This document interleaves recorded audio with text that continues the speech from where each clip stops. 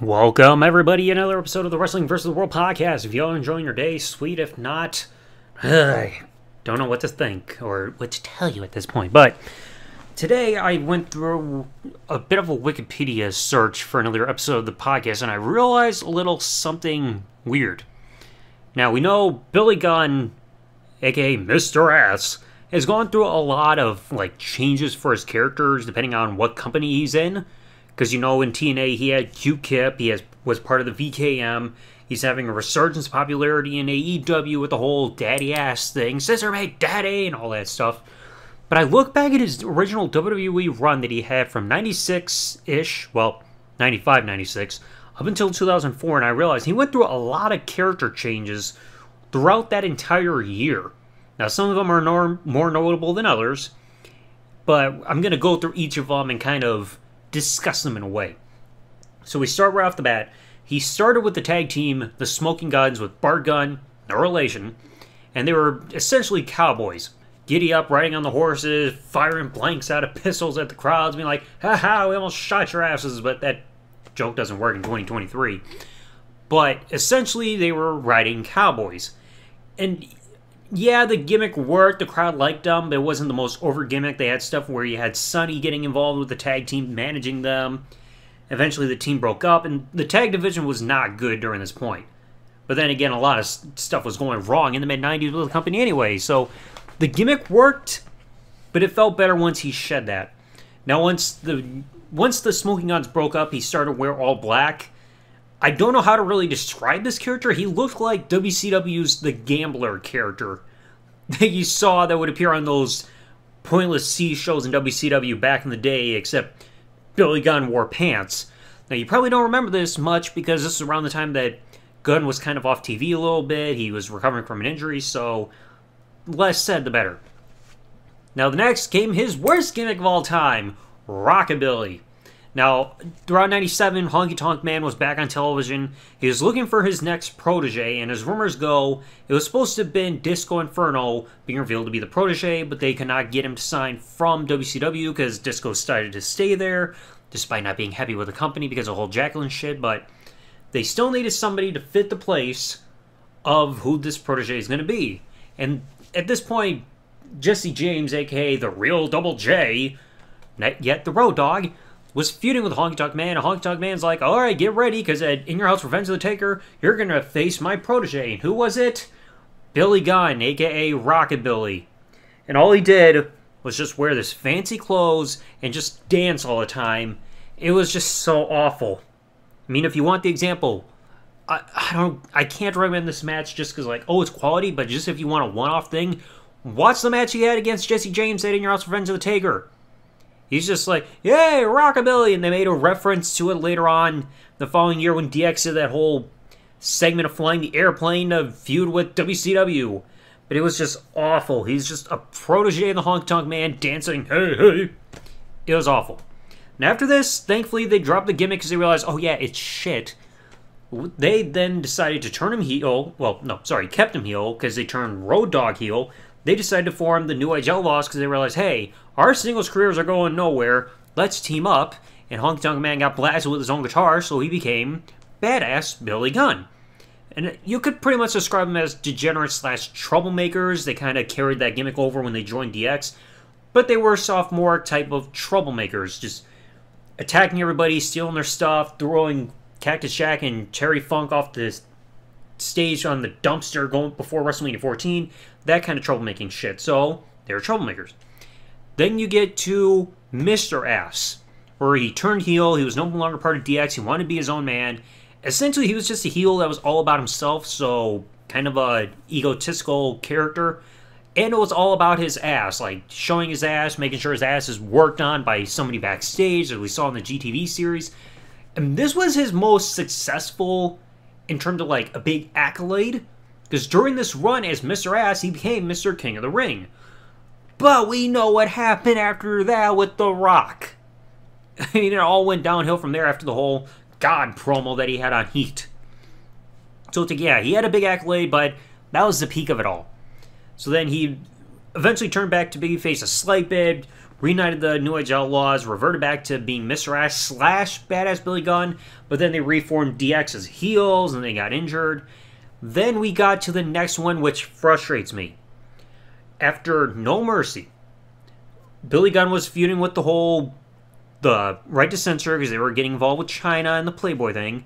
And Billy Gunn lost a match to Steven Richards, or should I say Steven Richards, on Raw. And the stipulation was, since Billy Gunn lost, he lost his whole badass slash Mr. Ass identity. So he could not be referred to as Badass Billy Gunn, no more of that entrance music or showing his ass, so he was left without a gimmick. After this, he got renamed The One Billy Gunn, where he had new entrance music, he changed his look a little bit, he got a new finisher, which was like a Cobra Clutch into a slam. My problem, though, with this gimmick, even though he briefly became Intercontinental Champion when he won it for a few weeks after defeating Eddie Guerrero, how would you describe this character? What was so unique or standoutish about The One Billy Gunn during this run with the company? Because he had this up until late 2001, early 2002, because even during that run, he turned heel when he came back in 2001 during the middle of the Invasion storyline, because it was like, hey, I'm back, and I'm mad at you, Edge, for winning King of the Ring. So he was a heel for a bit, then he turned babyface again because of the Invasion storyline, he teamed with Big Show, and then did nothing relevant. So it's like, what? How would you describe the One Billy Gunn character? Because he had nothing! There was no signature thing, nothing cool about him. It was just, hey, he's no longer Mr. Ass, and he's got a new finisher. Big whoop. Oh yeah, and he was temporarily Intercontinental Champion. And then you get to the other one that he had that actually stood out. He teamed with Chuck Palumbo to make Billy and Chuck, and it was implied that they were a homosexual tag team, because they had Rico on there, you had the commitment ceremony they tried in September 2002, but they disavowed it, even though they were giving off those vibes. It was actually a publicity stunt. They now said, hey, they're not gay, they have nothing against the community. And then shortly after, they turned babyface because they got attacked by 3-minute warning and disassociated themselves with Rico because of the attack. Not so long after that, when they turned face, the team broke up because Billy Gunn got injured. And then when he came back, he was once again Badass Billy Gunn, but he didn't do much of anything other than have a brief feud with Jamie Noble, and then he just sometimes appeared. He had no significant roles after that point. So you look through all these gimmicks, all but one of them you could at least give a description to. Like I said, Smoking Guns, he was a cowboy. He was wearing black afterwards with the breakup with Smoking Guns, so he looked like WCW's The Gambler, so he was like an evil cowboy. Rockabilly, he was the musical protege of Honky Tonk Man, but it sucked. Badass Billy Gunn, he was a troublemaker slash degenerate. Mr. Ass, he's an egotistical guy, all about his ass and all that. The One Billy Gunn, I can't describe that for the life of me. And then Billy and Chuck, tag team was essentially homosexuals. Who knows where that tag team could have gone after that when they turned babyface if they kept it going after disavowing that gimmick. I mean, they could have made a, transition them into a new gimmick and everything, but they couldn't because of injuries. So it's just like, you had a lot of these gimmick changes, but like I said, the One Billy Gunn character is one I just did not care for the most. Even just slightly more than Rockabilly, because at least Rockabilly had an identity. You could describe him, but the One Billy Gunn, there was nothing to him. I mean, the closest thing he had to success during that run was the brief run as Intercontinental Champion, which is like, yeah, it's the Intercontinental Championship, but King of the Ring felt like it was supposed to have been a bit more for like a pivotal point for him to actually do something significant, but then the feud with The Rock happened and went downhill from there. And then you even look at his run with the One Billy Gunn in 2001, his run in the Royal Rumble match you don't remember, and then he was going for the Hardcore Championship again, which he already went through before his Mr. Ass gimmick happened in 99. So it's like, what was the point of the One Billy Gunn gimmick? He's just a guy. Like, yay, go, this person who's just a guy, he's average in terms of a character. You don't connect to that. There's nothing unique that makes me say, hey, this guy's cool. He's just Billy Gunn. Again, no disrespect for Billy Gunn himself, but I'm just judging on the character for what they gave him.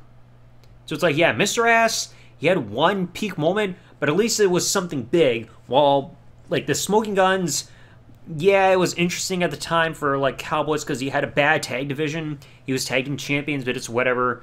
That black look didn't last long. The protege thing sucked.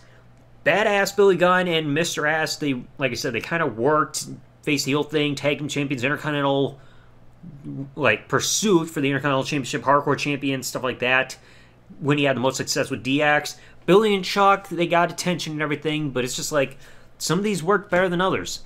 Like I said, applause to Billy Gunn for being able to have all these different gimmicks, but some were better than others.